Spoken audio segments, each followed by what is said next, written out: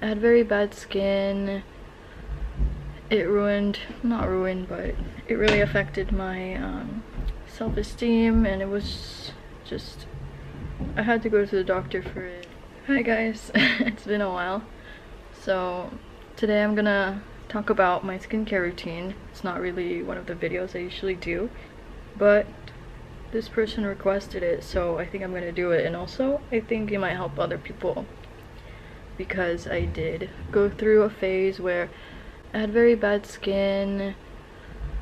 It not ruined, but it really affected my self-esteem, and it was just, I had to go to the doctor for it. And I do recommend you guys to see a professional if it is very severe, but I just wanted to share my experience and what I did to kind of help me get the skin I have now. I'll show you guys my skin. I do have makeup on, but I don't particularly cover blemishes. Like you see here, I have scarring, and I have some leftover scarring from my breakouts, and here's my forehead. That's attractive. Anyways, let's get right into the skincare routine. So let's start in the mornings. So in the morning when I wake up, I go to the restroom, I wash my face, and I only wash my face with straight water. That's it. And then I put on aloe vera. I use aloe vera, and I use this one from a Korean brand, and it's pretty good. It comes in this big bottle that looks like an aloe vera leaf. It's really cute. So I just put aloe vera on my face after drying it, and then I put on niacinamide serum, and I use this one from The Ordinary right now because my other one ran out. I usually prefer to use the Good Molecules one, and it's also pretty cheap like The Ordinary, but for some reason The Ordinary one makes my skin sting a little bit, so that's why I prefer the Good Molecules. So I use that one, and also put the prices down just so you guys know, and I think that's very helpful if people do that in their routine videos. After spreading it all over my face, patting it down, sometimes I don't pat it down, I just spread it. I spread it all over my face, and then I use this moisturizer, and this brand I didn't really know about it before, but my boyfriend showed me, and it's actually pretty good. It's a very light moisturizer, and it has niacinamide in it, and it hasn't given me any acne or anything, and it's also pretty cheap. That's a common theme here. I don't like spending too much money on skincare because I know a lot of those expensive stuff is just a lot of how do you say, it's just very gimmicky, and skincare routines should be very straightforward, and it should be specific to your skin type and your skin issues. And then I make sure to always put on a sunscreen after. So the type of sunscreen I use, this one is from COSRX, and I got it a while ago, but it's really good.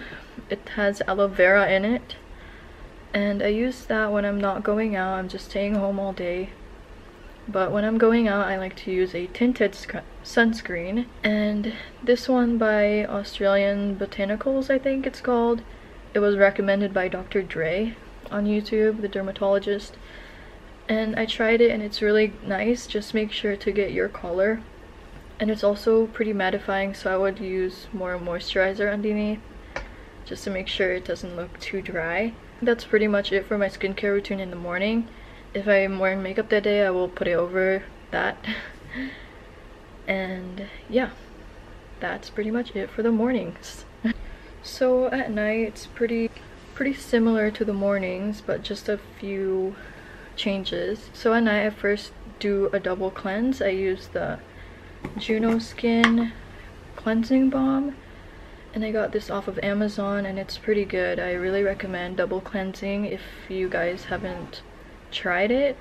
It's really it really makes sure that you take out all the makeup, all the gunk that's been on your face all day, especially for girls who wear a lot of, not a lot of, but just any kind of makeup, especially like I know eyeliner is pretty hard to take off, brows, and it's just good to make sure that all that stuff is off so you're not sleeping with it. Rinse that off, and then I use this Aveeno or Aven, the French brand, and I use their gel cleanser, and this one's pretty good. I've been using it for like maybe 2 years, but I go on and off it depending on its availability to me. After cleansing, I again like to use the the aloe vera gel, so I put that all over my face again. Then I put on the niacinamide serum, just like in the mornings. I put it on, and then I use the same moisturizer as well. So basically everything's the same except for the cleansing part. And then the star and then the star of the show for me that really helped me with my acne is Differin gel, you guys. I love Differin gel. It's quite it's a bit hard. It's adapalene, so basically, let me ask ChatGPT.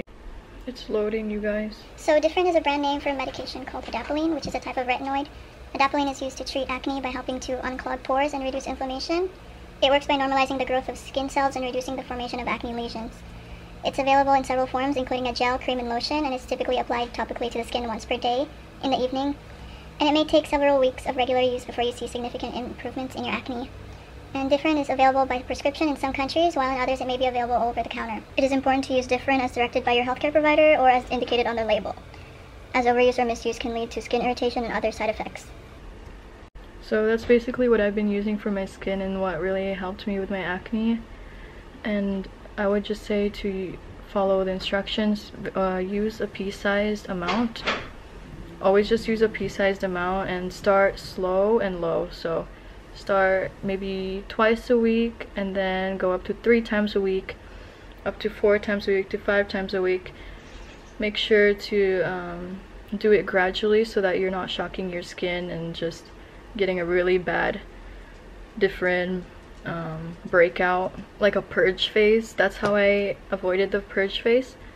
And I also put it over my moisturizer. So after the moisturizer step, I put on the Differin, and I put just a tiny pea-sized amount, and I put it all over my face like this, and then spread it.